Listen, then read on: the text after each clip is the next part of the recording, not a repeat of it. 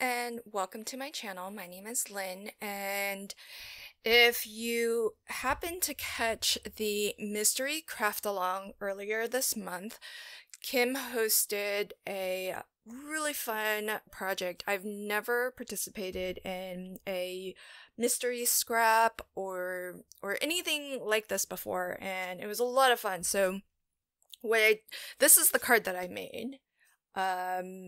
And the first one that I made, and it's a really awesome design. So at the end of the event, not only do you have a beautiful card that you can then use, but you also have a really nice fun fold that you can replicate the design of over and over again. So I thought it was so much fun, I decided that I'm gonna do it again. And in case you missed the event, I'll share with you all of the dimensions so that, and the event, I think the event page will still be on the Artful Angel Facebook group, so I'll link to that at the end of this. And if you've never participated in a mystery craft along, basically, it's really fun. So you don't know the end result of what you'll be making until you're completely done making it.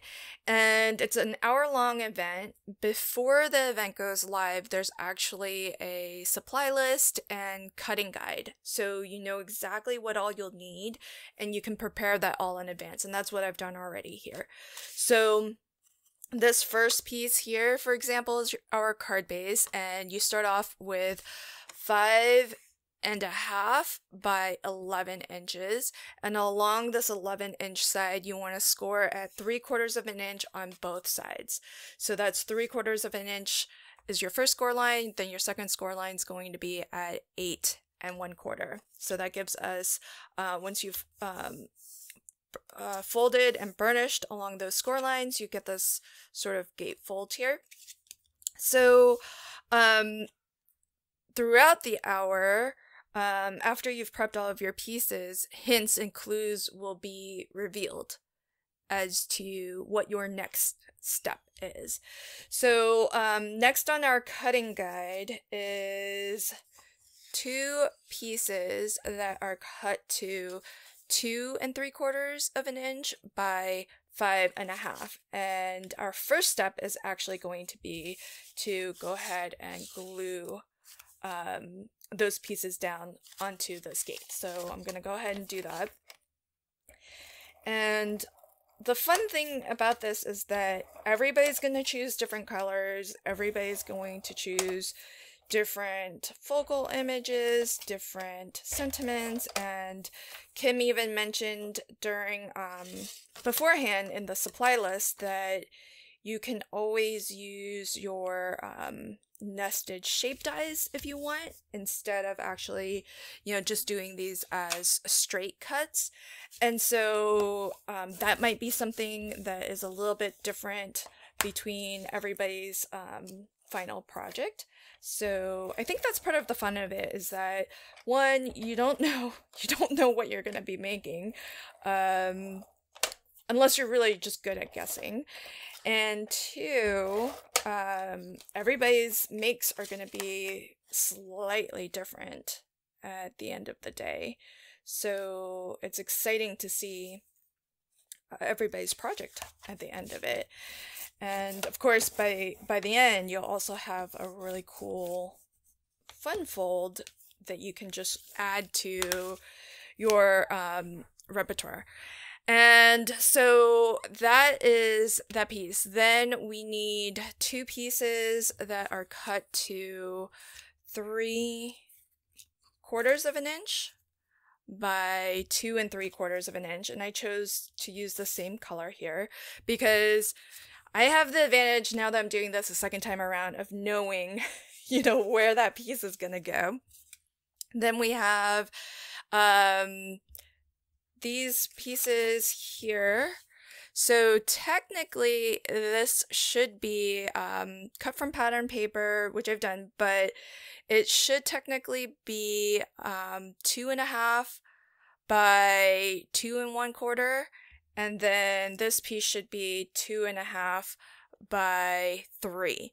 Now, I was trying to use up some scraps because I thought they would go really well. So these aren't quite exactly the size that that was prescribed.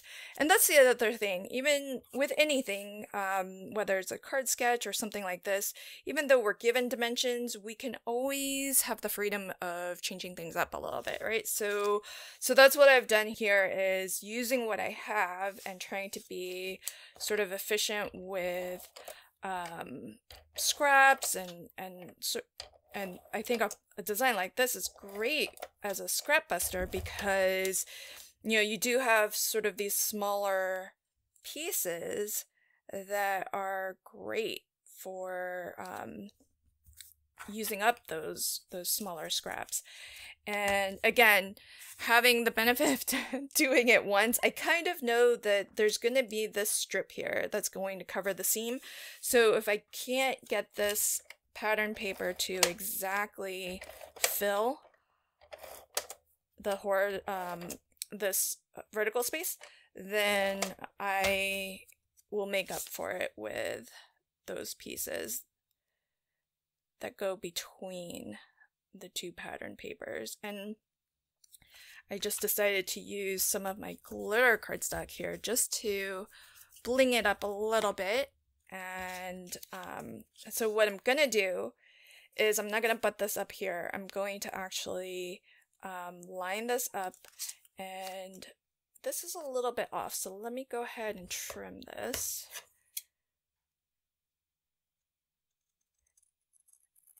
So I don't know how often Artful Angel will be hosting these mystery craft-alongs. Hopefully we'll have more of them because I really thought it was fun.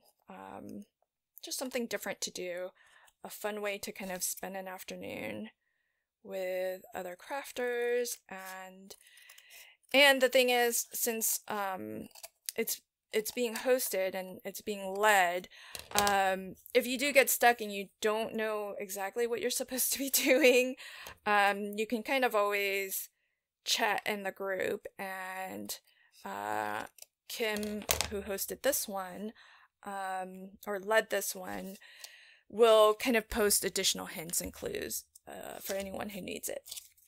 Okay, so I want to make sure that these are the correct width.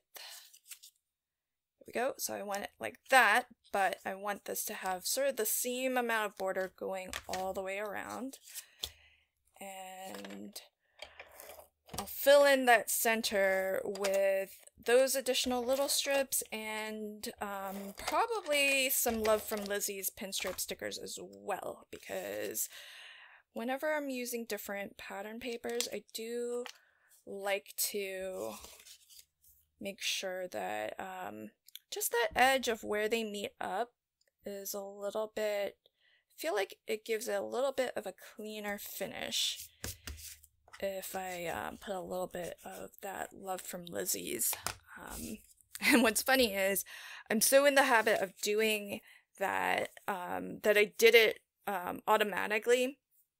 And before I got to this step of putting this piece in here, and so it was, again, it's one of those things where you don't know what you're making until you've made it, so that caught me by surprise a little bit, but I adjusted, worked with it, and it turned out great in the end, I think. This happened to have a bit of double-sided adhesive. So, the stamp set that I'm working with today is a continuation of the Savannah the Sloth series. So it's illustrated by Dustin Pike, and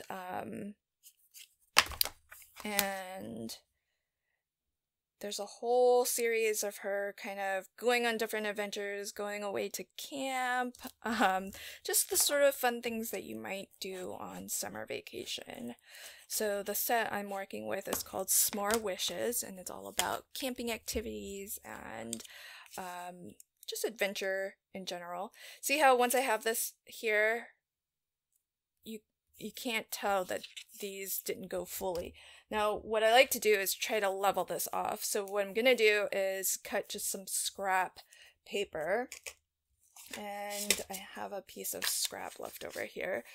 And it doesn't have to be neat or tidy. I just wanna make it a little bit more level, since I don't have, these two papers aren't coming together and meeting. So just get a little bit of a scrap there. Put a little piece of scrap on the other side. Just helps to level things off a little bit. I want to make sure I keep the real pieces.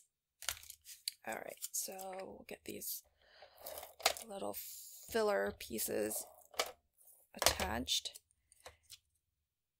And what I'll probably do is come back in with some Love from Lizzie's. I think I'm pretty sure I have some silver. I don't know if I have the glitter variety, but I might put a touch of the silver on the bottom here, just to bring some of that down. Add a little bit of extra bling. And probably doesn't even need to be the glitter variety. I think it could be even maybe a darker pink might work. And so try to do this as quickly as possible, since I am filming this in real time at the moment. And sometimes I film in real time, but I end up speeding it up just because I don't want any of my videos to be too terribly long. And so sometimes that's why you'll see videos where I'm gesturing a lot and it seems like I'm talking. That's because I am. But then the voiceover doesn't 100% match what my hand gestures are doing. Now you know why that happens. It's when I think something's gonna be a lot quicker, and so I record it and do the voiceover in real time, but then at the end of the day it ends up being twice as long as I think. And I don't want to make you have to suffer through super long videos, especially for single card designs. So then we've got our gates pretty well decorated at this point. And I'm just gonna open this up so that it's easier to see. And this is one of those things where, oops, in my rush I didn't put this back in. There we go. This is one of those things where I think originally this was probably placed somewhat differently, but I'm gonna work with it for my design and where I've made some adjustments. So here's my original one. You can kind of see the original placement was a little bit higher up, or should have been a little bit higher up, but not too worried about that. And I'm not worried that these aren't meeting up exactly. Normally I would be really particular about those lining up exactly straight across, but again, hindsight of having done this once before, I know that seam is gonna get covered, so I'm not too terribly worried.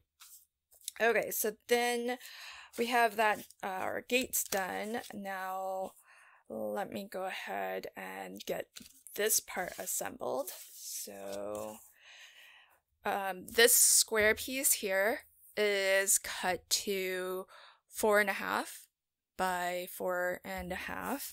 This pattern paper piece is 3 3/4 by 3 3/4, and then the next square is cut to 2 3/4 by 2 3/4, and then I've got my Savannah image who will sit in the center of all of that.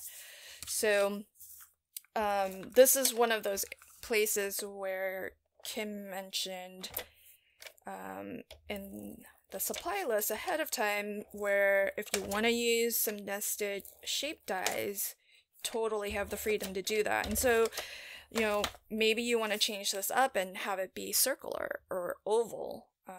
Always a fun option to use different shapes in the center here. I do like that it's a square because if you're using something directional, you can just go ahead and put it down, but still rotate it to whatever the correct orientation is, with other shapes that may not be quite as possible. So get this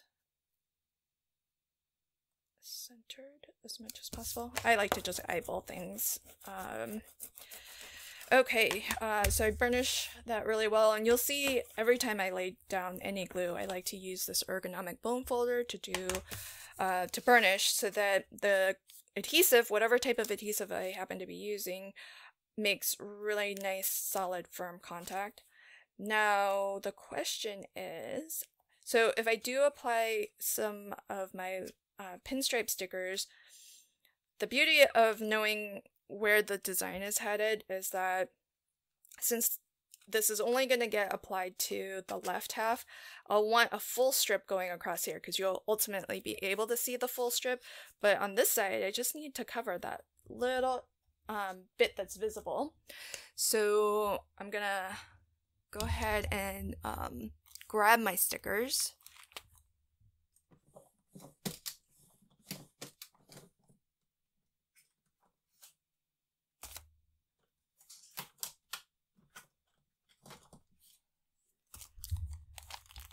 As you can see, I have quite a lot, so a couple of options. I have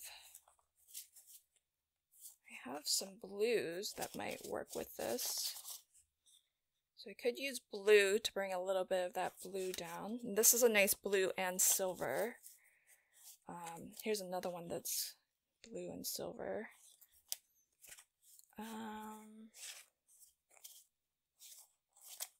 Could go pink, do a matte pink.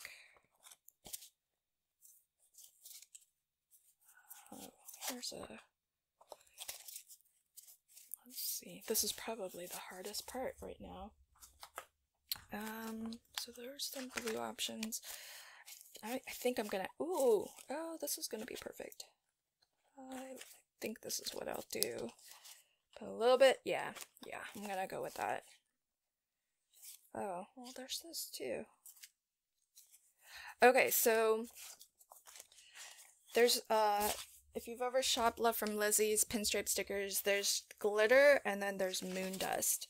And moon dust is more of a fine glitter, and this is more of a chunkier glitter, and I kind of think, this is gonna match that better. So I'm gonna go ahead and use this, and super easy to use. So I have all these leftover bits here, which I think are gonna be, oh yeah, that's totally gonna be long enough. So that's pretty much the perfect, wow, I don't even have to trim this one. This is why I keep all of these little, little segments. And then this little piece is going to be perfect for the other end. In fact, this is probably enough.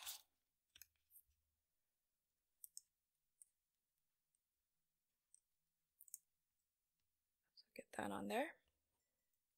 Save that one. Another day. See? There you go. Perfect. Okay, so I've got those assembled, and I kind of like to do this completely so that it's nice and flat and I can burnish it while it's nice and flat, as opposed to putting it onto our project straight away. And I just think that it's a little bit works out to be a little bit of a firmer stick for me. So I think I'm gonna pop Savannah up on a little bit of my low profile foam.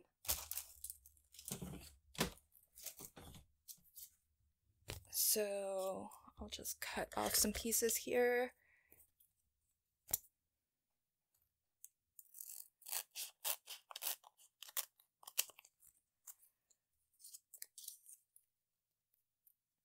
So I really love to use low profile foam, especially for things like this where you just want the dimension. You don't really need the spacing. It's more just to have that little bit of extra bit of shadow. And because the foam is only 1 millimeter thick, it's not gonna pose any issues with postage and having to pay extra, because 1 millimeter is hardly anything. So that's gonna go through just fine. Because I think you get in the US, when you post things, it can't be thicker than 1/4 of an inch, and this is very far from 1/4 of an inch. So so that's one benefit. And then the other is that it's also pretty economical too, especially when you buy it in sheets like these. So it's great for that as well. And a lot of times, even with some of my Connect cards, I use this because sliders, for example, they don't need a lot of dimension. They just need a little bit, just so that to reduce the friction of 2 layers of cardstock sort of passing over each other. But especially on a double slider, where you need that little bit of dimension on the back and on the front, you're going to end up needing 2 layers of foam. So if you use 2 layers of pretty thick foam, that's when you might get into the realm of possibly needing to put extra postage to mail off. And most of the time I post cards in the mail. So here, on the original design, we have this off to the side here, but I might actually put this, tuck it in like that. Maybe I'll push this whole design up a little bit, just so that we have room for that. And I did make a little bow, so there's still room for that. Yeah, I think that's what I want to do. So again, just learning, taking what I've learned from the Funfold, from the Mystery Craft Along, and this particular Funfold design, and then adapting it to something different, something fun. And I didn't realize this would go so far. I don't think I put enough adhesive. Okay, so tuck that. Maybe I want a little, yeah, I think I would like it that way.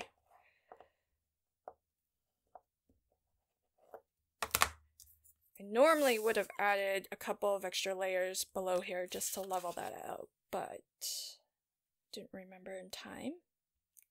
Now the key here is you only want adhesive on this left-hand panel. So what I'm gonna do is try to get this centered this way, and then holding this tight and flipping it to the back, I'll go ahead and draw a line. And basically give myself an arrow so I know which side to put my adhesive. And so I'm gonna make sure that I stay just to the other side of that line. And if you're worried that the line might be visible when somebody opens the card, then you can always erase this so that the back is nice and neat too. Okay. So, and I'm going to give myself just a little bit of liquid adhesive, a little bit of wiggle room. Okay.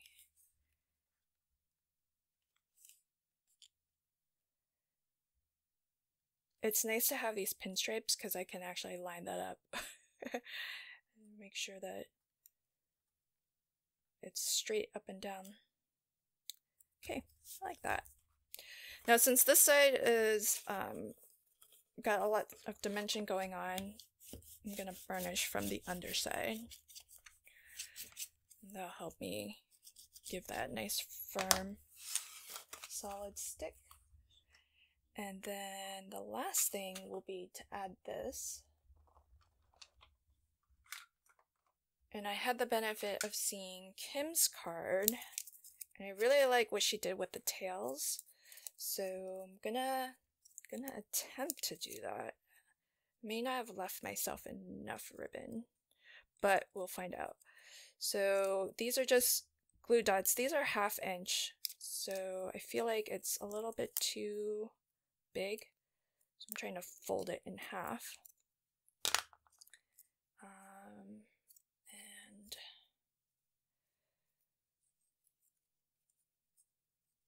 I want to get it just behind the knot here. So I'm going to tack this down to start.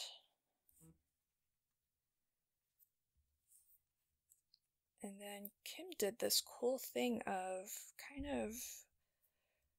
of folding it like that. So I think what I'll do is use Beacon 3-in-1. This is kind of like Fabri-Tac. It's made by the same folks anyways.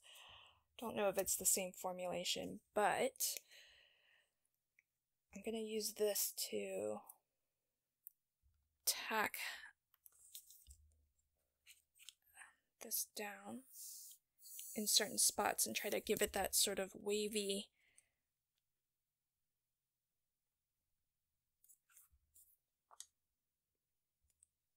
a little bit clogged. Okay, a little bit there. And then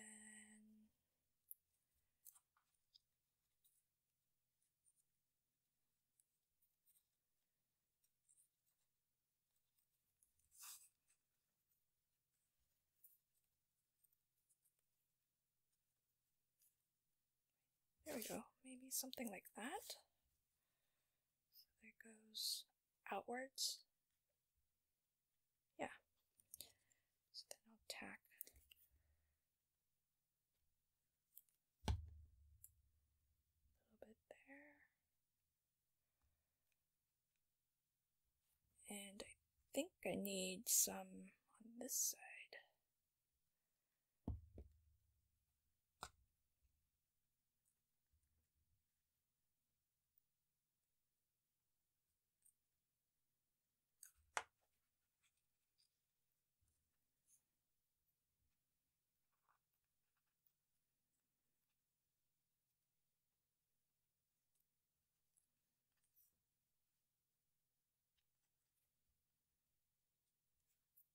There we go. I don't think I needed that glue, so I'll let that dry and I can always rub it off. Nice thing about Beacon is it gives you a lot of open time. So then maybe I'll do something like that.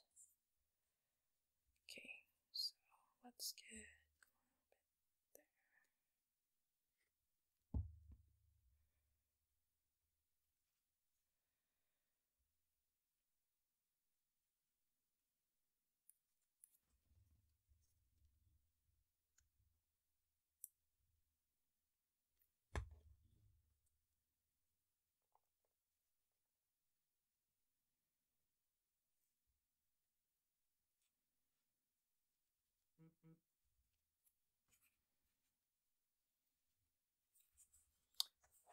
Okie dokie.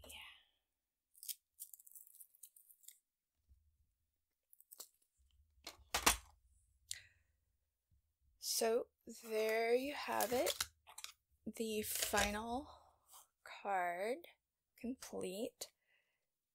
Not quite completely dry yet, but how fun is that as a fun fold? Just a fun little gatefold. Really adorable. So that was what we created during the Artful Angel Mystery Craft Along. Hopefully we'll be doing more. So if you haven't joined the group, I'll leave a link to the Facebook Artful Angel Facebook group in the description below. And go ahead and join up, and the next time we have a mystery craft along, you'll see that announcement, and hopefully you can join us. Thanks so much for joining me today. I hope you liked this card, and if you did, please consider liking, commenting, and sharing. And until next time, happy crafting and have a fantastic day. Bye.